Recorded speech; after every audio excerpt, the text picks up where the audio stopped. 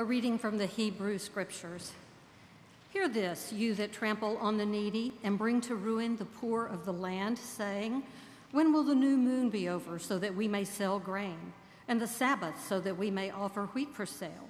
We will make the ephah small and the shekel great, and practice deceit with false balances, buying the poor for silver and the needy for a pair of sandals, and selling the sweepings of the wheat. The Lord has sworn by the pride of Jacob, surely I will never forget any of these deeds. This is the word of the Lord. Thanks be to God. I stand in this pulpit today deeply grateful for your invitation to come and share the word of the Lord this morning. As someone who works in theological education, I'm just starting my 6th year at Duke Divinity School. I'm deeply grateful for Wilshire's commitment to continuing Dr. Mason's vision of apprenticing the next generation of pastors. This may be our first time meeting in person, but I do feel like I know a bit about you from the stories of Lee Curl Dove, who's a former student of mine. She has borne repeated witness to your love and your mentoring during the worst of the COVID pandemic. And I also feel like I know you through the extravagant hospitality of your ministerial and administrative staff. Debbie Burton is a gem, but I think you know that already, right? So thank you for who you are and what you do. Would you pray with me?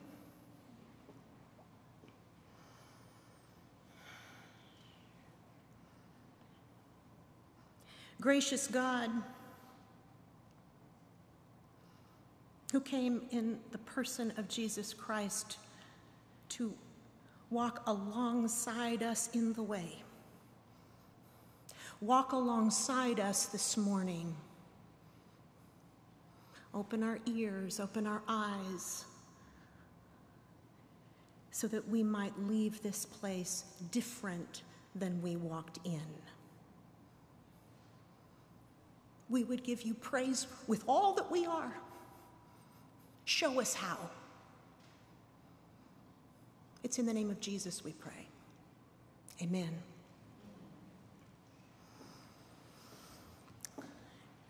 So it can take a long time to figure out what we don't know. Our family relocated to the Fijian Islands in 2014 to work at the oldest pastoral training school in that country while local professors finished their training at other institutions. And we knew when we went that we'd have a lot to learn, but 3 years later, as we prepared to return to the States, we were continually surprised by how much.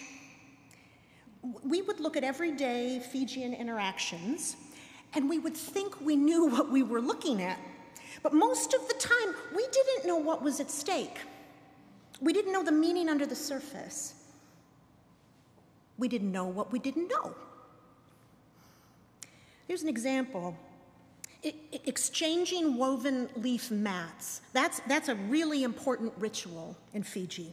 A family gives a mat to another family in moments of celebration or loss, in moments of welcome, in moments of leaving. And so having mats on hand is an important part of Fijian life.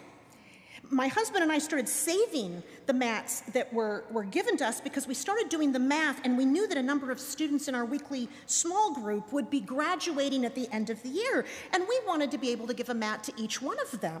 I mean, we're self-sufficient Midwesterners. We wanted to be prepared. We didn't want to be short, and so the mats we received throughout the years started piling up on our back porch until a student kindly informed us that that sort of accumulation, even for the purpose of distribution in the future, was bad form. Missed the point.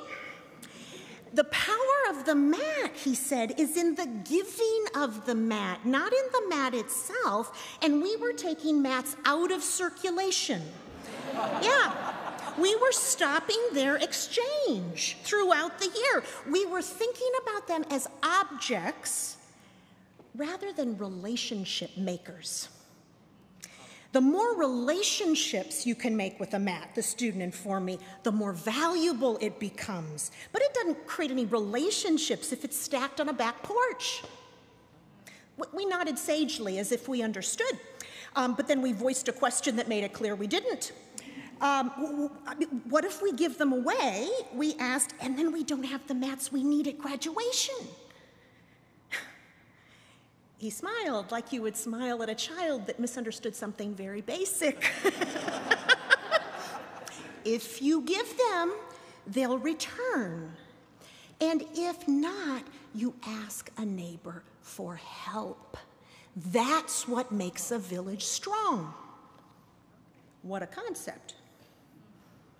And what a way to think about money and resources and commodities, not as valuable in and of themselves, but as an opportunity for weaving together a community, for strengthening the ties that bind. It's possible to look at this passage in Amos 8 and think we know just what's going on. I mean, the practices that this prophet describes sound so sadly contemporary, and they're so concrete. It turns out that fraud has a very old history. In Amos's day, there were those who were making the ephah, which is a basket that measures grain in volume, a little bit smaller, so that when somebody paid for an ephah of wheat, they got less than they paid for. And there were those who were making the shekel, which is a weight measure that determines the worth of the coins in a buyer's pocket, a little heavier. So the buyer's money was devalued. It might take 6 coins to make a shekel rather than 5. Merchants were putting a thumb on the scales so that what looked fair wasn't actually fair at all. And were still, even though they knew the system was rigged, lenders were selling people into indentured labor because poor people couldn't pay off their debts, even when that debt amounted to little more than a pair of shoes. And then Amos gets to that detail about farmers selling the sweepings of their wheat in verse 6.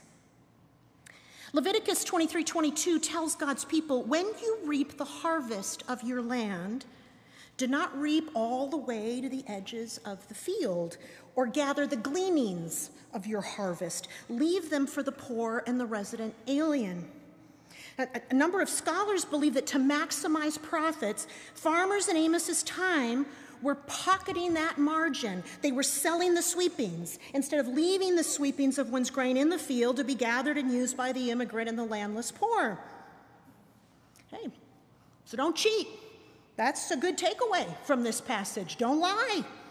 Don't put undue penalties on people when they get into debt. Don't scrape so much profit for yourself that people who don't own land or just moved here don't have anything to live on. Amos breaks it down, and I'm glad he breaks it down. I've been humbled this year to be walking alongside a woman who's reentering the workforce after being incarcerated. And I've seen the discrimination she's faced, how everything is harder for her because she's poor, because she doesn't have credit, because she can't get time off, because she works 2 shifts, because apartment buildings won't rent to her even after she's been promoted in her job 3 times and has great references and has all the money she needs. I finally called an apartment manager to advocate on her behalf, and the manager told me that it was the policy of the building not to rent to any formerly incarcerated person until they had been out of prison 7 years. What's this woman supposed to do? I asked. I mean, she's doing everything right. She's working around the clock. Where is she supposed to live? It's not my problem, the manager said. And to that manager, Amos replies, oh, yes, it is. That final verse in our reading today, well, leaves a chill in the room. I will never forget any of their deeds, God says, speaking of those who've mistreated the poor. That's a sentence that should give every person who reads it pause. And it makes one wonder, why this matters so much to God. This God, who our scriptures tell us forgives iniquity and remembers our sin no more. I mean, why is this different? Maybe there's something going on in that passage that we've forgotten, something under the surface that we're not seeing, something that we don't know that we don't know. I wonder if we miss this passage's deeper call when we only use it as a prohibition against wrongdoing. Because Amos 8 is about more than the rejection of cruelty, be it the cruelty of false ledgers or cut corners or locked bars. Such rejections are crucial, but there is more to which this passage calls us. It calls us to embrace. In every prohibition in this passage, there is the expectation of an alternative that addresses us, rich, poor, employer, employed, unemployed. And the expectation is this: God has something to do with our money, and our money has something to do with God. That foundation shapes Amos's critique of God's people from the very start. In verse 5, before that vendor cheats and scrimps and schemes against his neighbor, he ignores the implications of worship for commerce. He resents the fact that the worship of God is impacting his bottom line. Did you catch that? When will the Sabbath be over so we can sell grain, he says. I mean, he's not joyfully present in worship, connecting his mind and his heart, right, to that practice. He's not laughing with children or enjoying the evening meal. He's certainly not asking God to sift the wheat and the chaff in his heart. He's quite certain that faith should have no bearing on business. Well, Amos 8 assumes that the life of faith is tied to the work of life. I want to say that again. Amos 8 assumes that the life of faith is tied to the work, the financial decisions, the buying, the selling, the investing of our lives. Now, it's possible to preach this passage as if money were the problem. But Amos doesn't condemn commerce. He assumes commerce. He condemns false balances and placing profit over righteous relationships between people. Embedded in every condemnation is an assumption that there's a better way. Amos tells us that God cares about our money and not just the bills that are going to be put into that offering plate when it goes by. God cares about money well used in the world, money that speaks a testimony, like those Fijian mats, right? Money that creates life-sustaining relationships. Now, sometimes that means that we intentionally make financial decisions that don't maximize our profit. Financial decisions that are hard. There's a kind of fish in Fiji called the kaukaua fish. It's everybody's favorite. Can earn a nice sum at the market. And there's an easy time of year to catch them during their breeding season. Kaukaua is a kind of grouper, so when they breed, they group. And they come into the coral reefs, they swim slow, they're heavy with meat, they're easy pickings. But if villages overfish during the breeding season, kaukaua disappear. So churches in Fiji proposed a ban. No fishing for kaukaua during those breeding months. A kaukaua fast was instituted, even though they were an after-church staple at the weekly dinner. It was a matter of foregoing short-term economic profit and a delicious meal for the sake of long-term sustainability and the health of the reef. And for some local fishermen, that ban was a costly act of worship, an economic testimony to God's decision to create a covenantally connected world. I think that word, covenant, is finally why our economic testimony matters so much to God. The decisions we make about our finances are some of the most public testimonies we make about God's covenantal character and vision. I'm going to take you back for a moment to Genesis 9:10, but it's a story I'll bet you know. It's one of the Bible's truly astounding verses, though it's one of the hardest for churches in the West to understand. It comes right after the Genesis flood, which you remember. It comes right before God puts that rainbow in the sky. And in that verse, God establishes a covenant with every human, every animal, every living thing, all flesh on earth. Now get what that means. God establishes a relationship of faithful love, not just with you and with me, but with us. And not just with us, but with them. And not just with them, but the flesh and the life and the earth that sustains and supports them. God is being crafty here, I think, or maybe just deeply wise. Because in making a relationship with all flesh, God doesn't just connect us to God's self, God connects us to each other. Which brings me back to those sweepings. Why does selling the sweepings of the wheat in verse 6 matter? I mean, nobody's lying there. Nobody's cheating. I mean, why not take all the margin that you can? It's your field. It's your grain. You planted it.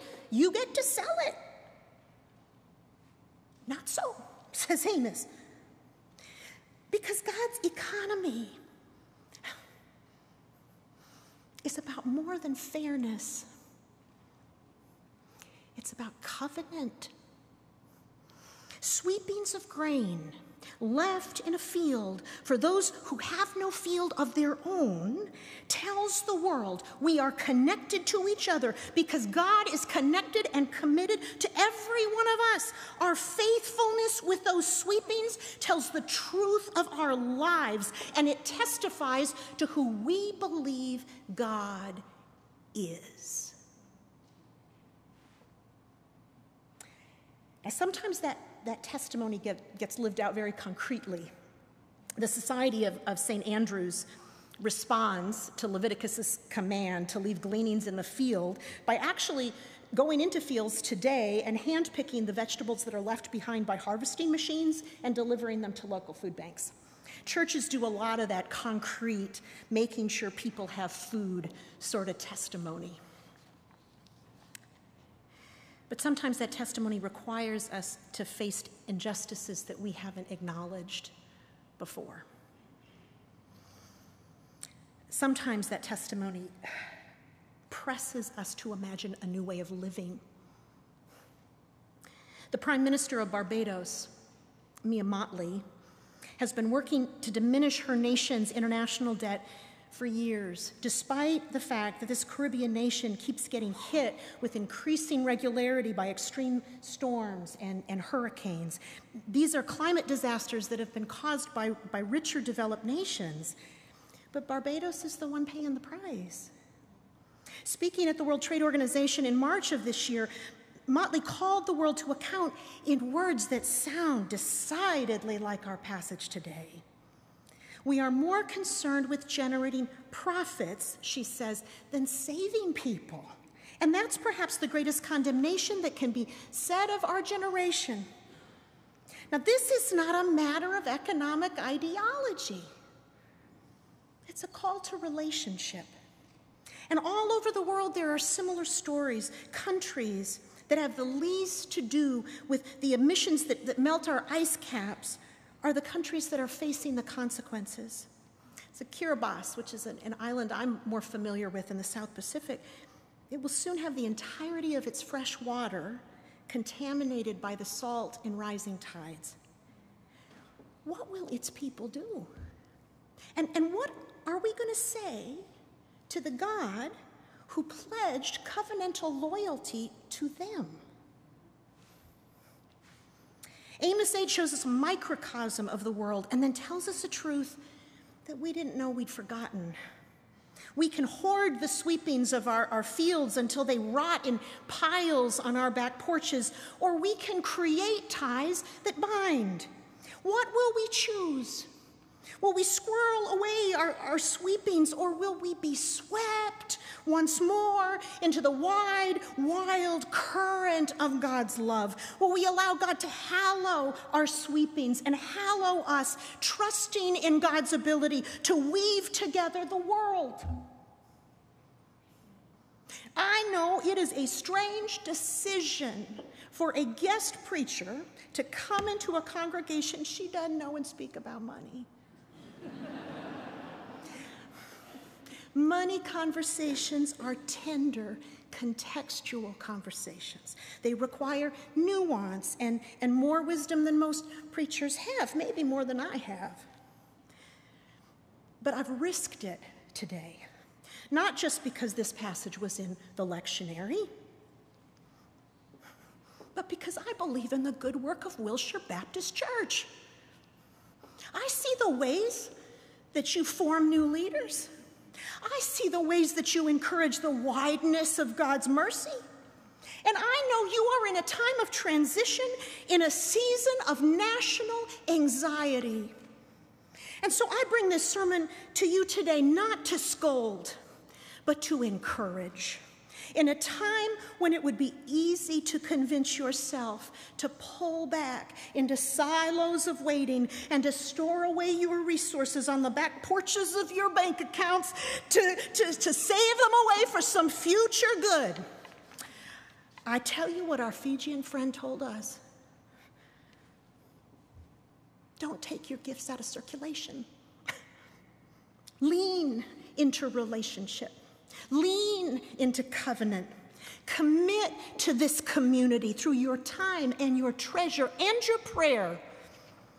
Your gifts will grow in value every time you give them, because value is not inherent in the gift. Value is created in the giving. Your money is a relationship maker, and the more relationships you make, the stronger the village.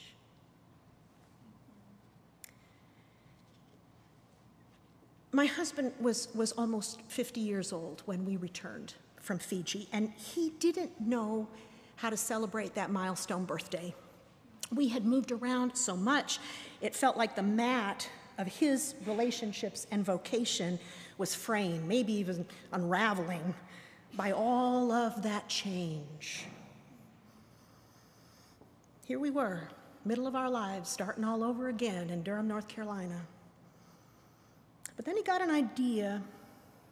What if, for his 50th birthday, he asked people far and near to help him outfit a refugee home? So everything, top to bottom, furniture, kitchen utensils, linens, cleaning supplies. Man, we had a party. And it didn't matter that our home was filled with people that we were just getting to know.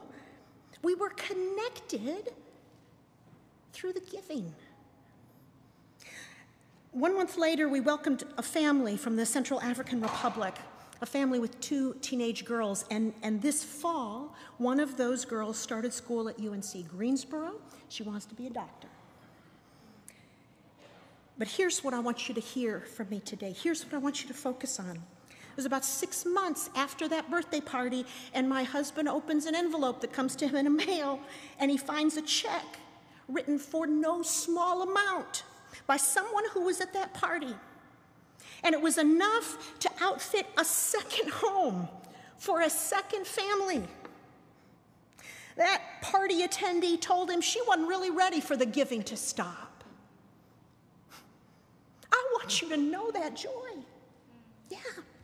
The joy of knowing that even frayed mats can be mended when we share sweepings. You have no idea how God can use a covenantally committed community to change others, to change the world. Injustices named and transformed. Vulnerable people sheltered. Churches waking up to purpose. You don't know what you don't know. But wouldn't it be wonderful to find out? Amen.